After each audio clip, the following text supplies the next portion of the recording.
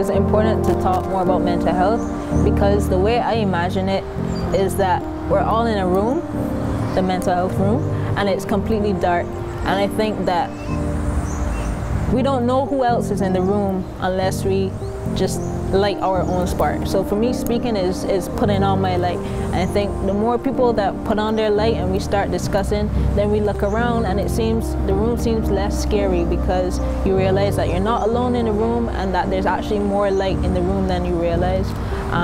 It's just people are afraid to be seen, and they're afraid, like you said, of that stigma. So I think the conversation is important just for the sake of nurturing empathy, which will remove the fear associated with it.